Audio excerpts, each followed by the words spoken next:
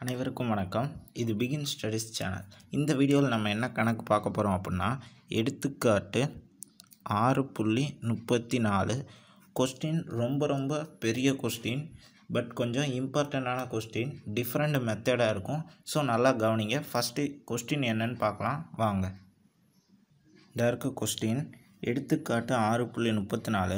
First R வெக்டர்னு சொல்லி ஒரு துணை அலகு வெக்டர் ஃபார்ம், அந்த மெத்தடில் ஒரு ஃபார்முலா இருக்குது மற்றும் ஒரு கார்ட்டீசியன் சமன்பாடு இருக்குது என்ற கோடுகள் வெட்டி கொள்ளும் புள்ளி வழியாகவும் மற்றும் இவ்விரு கோடுகளுக்கு செங்குத்தாகவும் உள்ள நேர்கோட்டின் துணை அலகு வெக்டர். நம்மளுக்கு கேட்டிருக்கு துணை அலகு வெக்டர் சமன்பாடு, அதாவது இந்த format R vector is equal to A vector plus DP வெக்டார்னு கேட்டிருக்காங்க. அப்போது இதை எப்படி சார் கண்டுபிடிக்கிறது அப்படின்னா, வெட்டி கொள்ளும் புள்ளி இருக்குல்ல, அதுதான் நம்மளுக்கு ஏ வெக்டார். இவ்விரு கோடுகளுக்கு செங்குத்தான நேர்கோடு, இந்த ரெண்டு கோடுக்கும் செங்குத்தான் ஒரு கோடு இருக்கும்ல, அதுதான் பி வெக்டார். அதை வச்சு தான் நம்ம கண்டுபிடிக்கணும். அவ்வளோதான். இந்த சிம்பிள் கான்செப்ட் புரிஞ்சால் உங்களுக்கு ஈஸியாக இருக்கும்.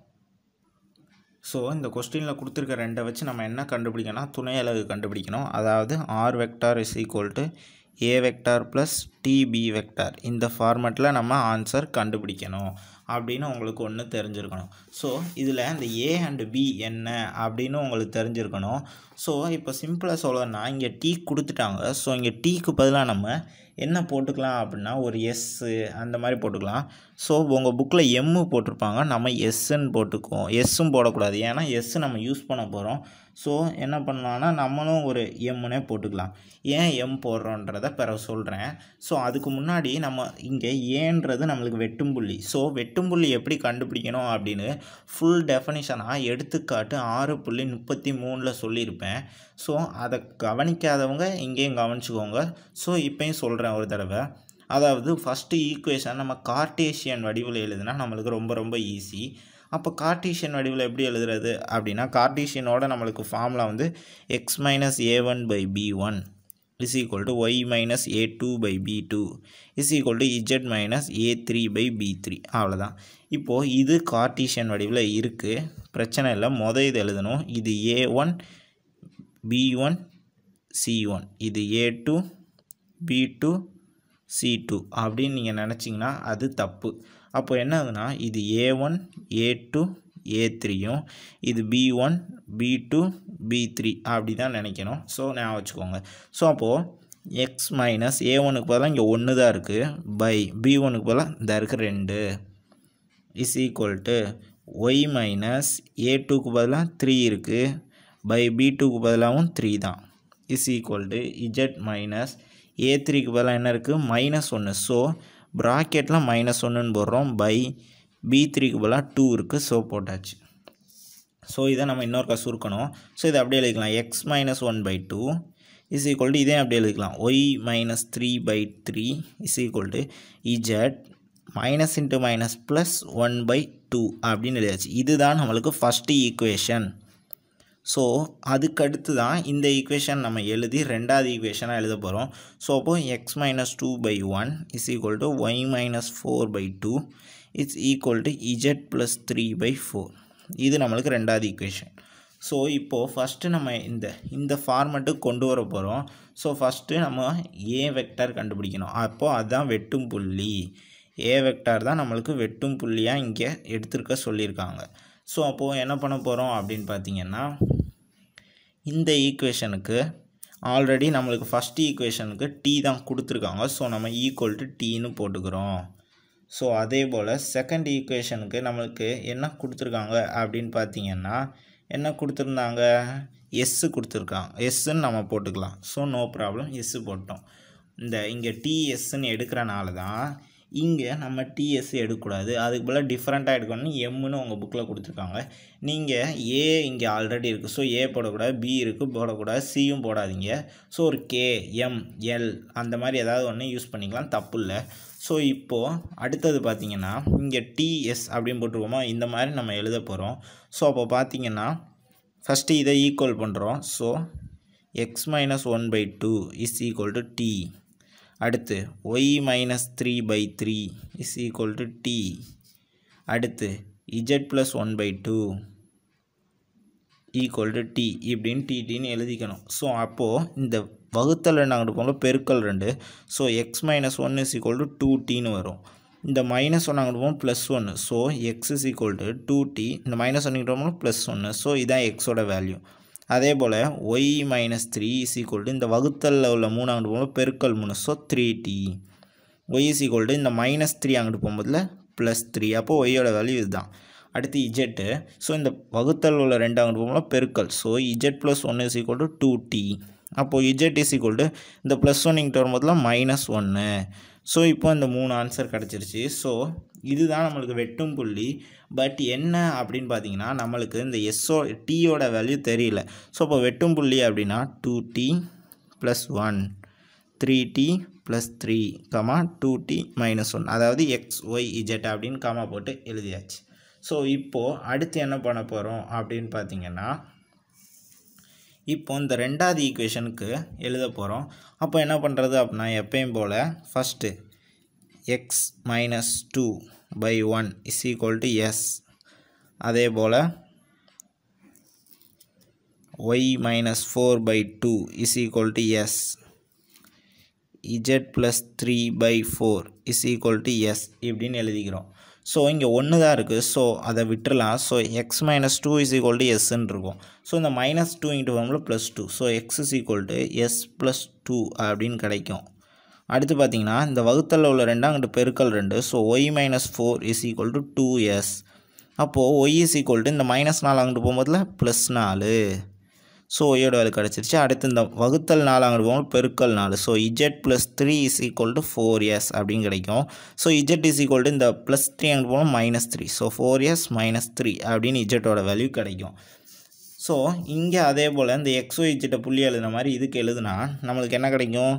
s plus 2, 2s plus 4, 4s minus 3 இப்படின்னு கிடைக்கும். ஸோ இப்போ 2 புள்ளி, இந்த 2 புள்ளியை நம்ம என்ன பண்ணோம்? ஈக்குவல் பண்ணோம். அப்போனா தான் நம்மளுக்கு வெட்டும் புள்ளி கிடைக்கும். ஏன்னா இங்கே டீயோட வேல்யூ தெரியல. டீக்கு ஏதாவது வேல்யூ தெரிஞ்சால் போட்டு ஈஸியாக வெட்டும் புள்ளி கண்டுபிடிச்சலாம், அல்லது இங்கே எஸ்ஸுக்கு ஏதாவது வேல்யூ தெரிஞ்சால் வெட்டும் புள்ளி கண்டுபிடிச்சலாம். பட் தெரியலை. ஸோ அப்போ என்ன பண்ணுறோம்? ரெண்டையும் ஈக்குவல் பண்ண போகிறோம். ஸோ அப்போது 2t plus 1 is equal to இதுவும் ஈக்குவல், ஏன்னா ரெண்டுமே எக்ஸு, ஸோ s plus 2 அப்படின்னு வரும். அதே போல் இதுவும் equal, so 3t plus 3 is equal to 2s plus 4ன்னு வந்துடும். அப்படின்னா எல்லாத்தையும் ஒரே பக்கமாக கொண்டு வரணும். ஸோ அப்போ எப்படி ஒரே பக்கமாக கொண்டு வர்றது? இந்த இதை இங்கிட்டு கொண்டு போகிறோம். ஸோ 2t plus 1 அப்படியே வச்சாச்சு. இந்த ப்ளஸ் எஸ் இங்கிட்டு வரும்போதில் மைனஸ் எஸ், இந்த ப்ளஸ் 2 இங்கிட்டு வரும்போதில் மைனஸ் 2 is equal to 0ன்னு கிடைக்கும். அப்போது இந்த 2t அப்படியே வச்சுக்கலாம், இந்த மைனஸ் எஸ் அப்படியே வச்சுக்கலாம். 1லேருந்து 2 கழிச்சா மைனஸ் 1, ஏன்னா மைனஸ் பெரிய நம்பருக்கு முன்னாடி இருக்குது. ஸோ இதுதான் நம்மளுக்கு ஃபஸ்ட்டு ஈக்குவேஷன். ஸோ இப்போ அடுத்து இந்த 3t plus 3 அப்படியே வச்சாச்சு. இந்த ப்ளஸ் 2s இங்கிட்டு வரும்போதில் மைனஸ் 2s, இந்த ப்ளஸ் 4 இங்கிட்டு வரும்போதில் மைனஸ் 4 is equal to 0ன்னு கிடைக்கும். ஸோ இப்போது 3t minus 2s, இப்போ 3லேருந்து 4 கழிக்க முடியாது. ஸோ 4லேருந்து 3 கழிச்சு மைனஸ் குறி போட்டாச்சு. ஸோ அப்போ மைனஸ் 1 கிடைக்கும். ஸோ இப்போது இது ரெண்டாவது ஈக்குவேஷன். இப்போ பார்த்தீங்கன்னா அடுத்து இந்த தேர்டு, அதாவது z, அதாவது மூணாவது உள்ளதை ஈக்குவலேட் பண்ணுறோம். ஸோ 2t minus 1 அதை எழுதிக்கிறோம். ஸோ அப்போ பாருங்கள் 2t minus 1 is equal to 4s minus 3 அப்படின்னு போட்டோம். ஸோ அப்போது இங்கே 2 வரும். ஸோ 2t minus 1 அப்படியே ஒன் சைடு வச்சுக்கிறோம். இந்த ப்ளஸ் 4s இங்கிட்ட வரும்போது மைனஸ் 4x, இந்த மைனஸ் 3 இங்கிட்ட வரும்போது ப்ளஸ் 3 is equal to 0ன்னு வருது. இப்போ பாருங்கள் இந்த 2t minus 4s அப்படியே வச்சுக்கிறோம். மைனஸ் 1 ப்ளஸ் 3, ஸோ 3லேருந்து 1 கழிச்சா நம்மளுக்கு 2 கிடைக்குது is equal to 0. இப்போ பாருங்களேன் இங்கே 2 இருக்குது, இங்கே 4ன்றது ஒரு இரட்டைப்படை எண், 2 இருக்குது. ஸோ எல்லாத்துலேருந்து 2 பொதுவாக எடுக்கிறோம். ஸோ அப்போது இங்கே 2 பொதுவாக எடுத்துட்டோம். அப்போது இங்கே என்ன இருக்கும்? வெறும் t தான் இருக்குது. இங்கே 2 பொதுவாக எடுத்துட்டோம். ஸோ அப்போது 2 2 4, அப்போது 2 இருக்குது உள்ள. இங்கே 2 பொதுவாக எடுத்துனா மிச்சம் 1 தான் இருக்கும். So is equal to 0. இந்த 2 இங்கிட்டு பெருக்கல்ல உள்ள 2 இங்கிட்டு வகுத்தலில் போகுது, அப்போ 0வாக மாறிடுது. அப்போது நம்மளுக்கு என்ன கிடைக்குது அப்படின்னா t minus 2s plus 1 is equal to 0ன்னு கிடைக்குது. இதுதான் நம்மளுக்கு மூணாவது ஈக்குவேஷன்.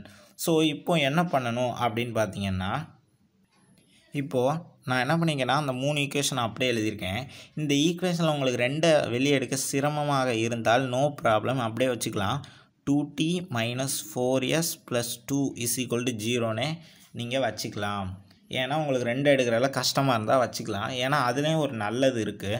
என்ன அப்படின்னு பார்த்தீங்கன்னா இங்கே பாருங்கள் 2tன்னு இருக்குது, இதுவும் 2tன்னு இருக்குது. ஸோ ரெண்டுமே 2t இருக்கனால ஈஸியாக டீயை கேன்சல் பண்ணிடலாம். அதாவது டீயை 0வாக மாற்றிடலாம். ஏன்னா ரெண்டையும் நம்ம என்ன பண்ணோம் தீர்க்க போகிறோம். அப்போது ஃபஸ்ட்டு ஈக்குவேஷன் 1 எழுதிக்கிறேன். 2t minus s minus 1 is equal to 0.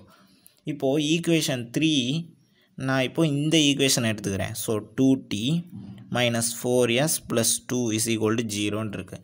இப்போ பார்த்தீங்கன்னா ரெண்டே கழிக்க போகிறேன். அப்போ குறியை மாற்றணும். அப்போது இங்கே ப்ளஸ் குறி இருக்குது, ஸோ மைனஸ், இங்கே மைனஸ் இருக்குது, ஸோ ப்ளஸ், இங்கே ப்ளஸ் இருக்குது, ஸோ மைனஸ் மாற்றியாச்சு. 2tலேருந்து 2tயை கழிச்சா 0. 4s ப்ளஸ் 4sலேருந்து ஒரு எஸ்ஸை கழிக்கிறோம். ஸோ ப்ளஸ் 3s இருக்குது. -1 -2.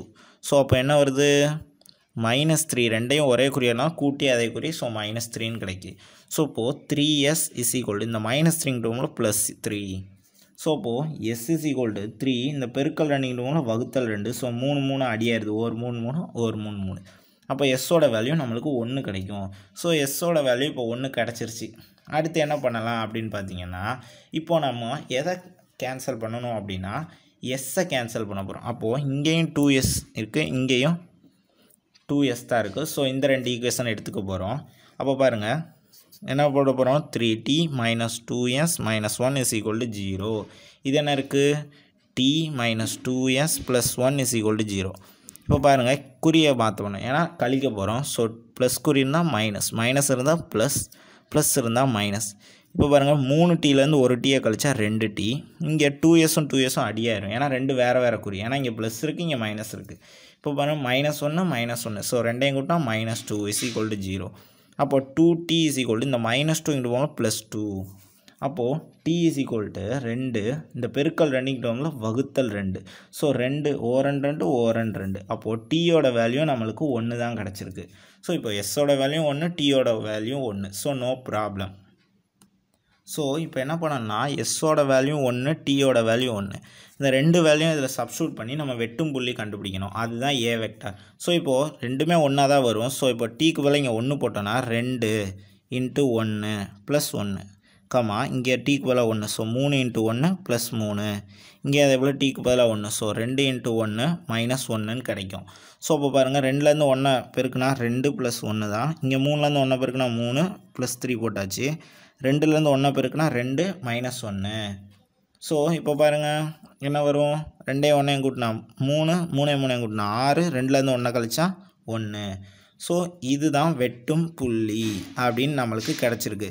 ஸோ இந்த புள்ளி உங்களுக்கு கரெக்டானு செக் பண்ணுறதுக்கு தான் என்ன பண்ணணும்னா எஸ்ஸோட வேல்யூ இதில் அப்ளை பண்ணிக்கலாம். ஸோ எஸ்ஸுக்கு பதிலாக 1 தான் போடுறோம். ஸோ 1 + 2. அடுத்து இங்கே எஸ்ஸுக்கு பதிலாக 1 தான். ஸோ 2 × 1 + 4. இங்கேயும் எஸ்ஸுக்கு பதிலாக 1. ஸோ என்ன போட போகிறோம், 4 × 1 -3 அப்படின்னு போட்டாச்சு. ஸோ இப்போ 1லேருந்து 2 கூட்டினா 3. இங்கே பாருங்கள் ஈர் 1 2 + 4. இங்கே ஒரு நாள் 4 -3 அப்படின்னு கிடச்சிருக்கு. ஸோ இப்போ பாருங்கள் இந்த 3 அப்படியே போட்டாச்சு. 4 2 கூட்டினா 6, 4லேருந்து 3 கழிச்சா 1. ஸோ இங்கேயும் அதே வேல்யூ தான் கிடச்சிருக்கு. ஸோ வெட்டும் புள்ளி நம்மளுக்கு கரெக்டு தான், நோ ப்ராப்ளம். ஸோ இப்போ வெட்டும் புள்ளி தான் நம்மளுக்கு ஏ வெக்டார். ஏன்னா நம்மளுக்கு கொஸ்டினில் துணை அலகு வெக்டார் கேட்டாங்க. ஸோ துணை அலகு வெக்டரில் நம்மளுக்கு ஏ வெக்டார் தான் வெட்டும் புள்ளி. ஸோ ஏ வெக்டார் அப்படின்னு போட்டு 3i gap + 6j gap + k gap அப்படின்னு போட போகிறோம். ஏன்னா இது வந்து வெக்டார் ஃபார்மில் எழுதியாச்சு. துணை அலகு வெக்டாரோட ஸ்ட்ரக்சர் ஆர் வெக்டார் = ஏ வெக்டார் + mb வெக்டார் அப்படின்னு போடுறோம். ஸோ ஏ வெக்டார் கண்டுபிடிச்சாச்சு, எம்மு நம்மளுக்கு நோ ப்ராப்ளம். பி வெக்டார் கண்டுபிடிக்கணும். அதை எப்படி கண்டுபிடிக்கிறது அப்படின்னா ஸோ இப்போ தான் நீங்கள் கொஸ்டினுக்கு மறுபடியும் வரப்போகிறீங்க. இதுக்கு பி வெக்டார் என்னன்னா 2 கோடுகளுக்கும் செங்குத்தான வெக்டார்னு கொடுத்துருந்தாங்க.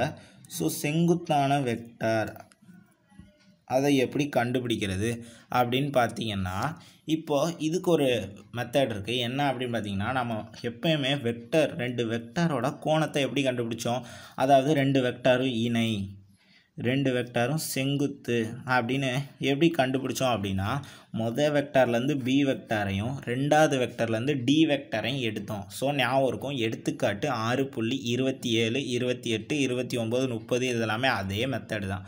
ஸோ இதுலேருந்து பி வெக்டார் அப்படின்னா நம்ம எதை எடுக்க போகிறோம்? இந்த அருக்கு எடுத்தாச்சு. இப்போது ரெண்டாவதுலேருந்து டி வெக்டார் அது எங்கே இருக்கும்? இந்த கார்ட்டீசியனில் பையில் இருக்கும். இது D1 D2 D3 அப்படின்னு நம்ம படிச்சிருப்போம். ஏன்னா ரெண்டு வெக்டாரும் இணையாக செங்குத்தான் நிரூபிருக்கு. ஸோ இதை தான் நம்ம இப்போ எடுத்து எழுத போகிறோம். ஸோ இப்போது இந்த ரெண்டு வெக்டாரை நம்ம எடுத்தாச்சு.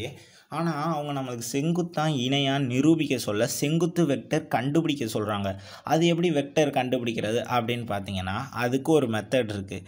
அதாவது நம்மளுக்கு ஆல்ரெடி பார்த்துருப்போம். ஏ வெக்டார் டாட் பி வெக்டார் அப்படின்னா ரெண்டு வெக்டாரும் இணை வெக்டார்னா ஏ வெக்டார் டாட் பி வெக்டார் பண்ணணும்.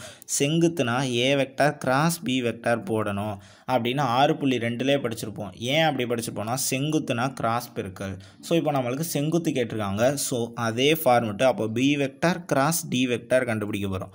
அப்போது அப்படி கண்டுபிடிச்சிங்கன்னா என்ன வரும்? மாலஸ் போட்டுக்கிறோம். I vector J vector K vector பியில் உள்ள நம்பர் 2 3 2. ஸோ 2 3 2. டியில் என்ன இருக்குது? 1 2 4 1 2 4. ஸோ இந்த ரெண்டை நம்ம கிராஸ் பெருக்கல் பண்ண போகிறோம். ஸோ ஃபஸ்ட்டு ஐக்கே போட்டாச்சு. ஸோ எப்பயும் போல் இப்படி மறைச்சிக்கிறோம். ஸோ அப்போ பாருங்கள் முன்னாங்க 12 2 2 4. ஸோ அப்போது 12 4 ரெண்டுக்கும் மைனஸ் போட்டாச்சு. அடுத்து மைனஸ் ஜே கேப். ஸோ இங்கே அப்போ ஜேவை இப்படி மறைச்சாச்சு. அப்போ பாருங்கள் ஈர்னாங்க 8 ஓரன் 2. ஸோ 8 2 மைனஸ் போட்டாச்சு. அடுத்து ப்ளஸ் கே கேப். இப்போ அப்போ கேவை மறைக்கிறோம். அப்போ பாருங்கள் 2 2 4 ஓர் 3 3. ஸோ 4 3 மைனஸ் ஃபார்முலாவில். ஸோ ஜேக்கு எப்போயுமே மைனஸ் பண்ணோம். அதை மறந்துடக்கூடாது. ஸோ 12லேருந்து 4 கழிச்சா நம்மளுக்கு என்ன கிடைக்கும்? 8 ஐ கேப். அடுத்து 8லேருந்து 2 கழிச்சா என்ன கிடைக்கும்? 6 ஜே கேப். இங்கே மைனஸ் இருக்குது. So minus 6 j cap. 4லேருந்து 3 கழிச்சா 1 தான். ஸோ ப்ளஸ் கே கேப் அப்படின்னு கிடைக்கும். இதுதான் நம்மளுக்கு என்னென்னா செங்குத்து வெக்டார். ஓகேவா? ஏன் அப்படின்னா இது வந்து செங்குத்துனாலே கிராஸ் பெருக்கல். ஸோ கிராஸ் பெருக்கல் பண்ணி செங்குத்து வெக்டார் கண்டுபிடிச்சிட்டோம். இதுதான் நம்மளுக்கு என்னது? பி வெக்டார் அப்படின்னு ஞாபகம் வச்சுக்கோங்க. ஸோ இப்போ இந்த ரெண்டு வெக்டார் கண்டுபிடிச்சாச்சு. இப்போ ஆன்சர் கண்டுபிடிச்சலாம். என்னென்னா இதை அப்படியே சப்ஸ்டியூட் பண்ண போகிறோம். So R vector is equal to ஏ வெக்டாருக்கு பதிலாக என்ன எழுத போகிறோம்? இந்த இருக்கா 3i cap plus 6j cap plus K gap. அடுத்து ப்ளஸ் எம்மு போட்டாச்சு. பி வெக்டாருக்கு பதிலாக இதை எழுதிடலாம். So 8i gap minus 6j cap plus K gap. So அவ்வளோதான். இதுதான் ஆன்சர். ஓகே ஃப்ரெண்ட்ஸ், இந்த கொஸ்டின் கொஞ்சம் பெரிய கொஸ்டின். ஸோ 5 மார்க்கில் கேட்குறதுக்கு கொஞ்சம் ரொம்பவே வாய்ப்புகள் அதிகமாக இருக்குது. ஸோ நல்லா கவனிச்சுக்கோங்க, எழுதி பார்த்துக்கோங்க. ஓகே ஃப்ரெண்ட்ஸ், இந்த வீடியோ அவ்வளோதான் முடிஞ்சு. இந்த வீடியோ உங்களுக்கு பிடிச்சா லைக் பண்ணுங்கள், ஷேர் பண்ணுங்கள். மறக்காமல் நம்ம பிகின் ஸ்டடீஸ் சேனலுக்கு சப்ஸ்கிரைப் பண்ணுங்கள். நம்ம நெக்ஸ்ட்டு ஒரு நல்ல வீடியோவில் சந்திக்கலாம். Bye bye.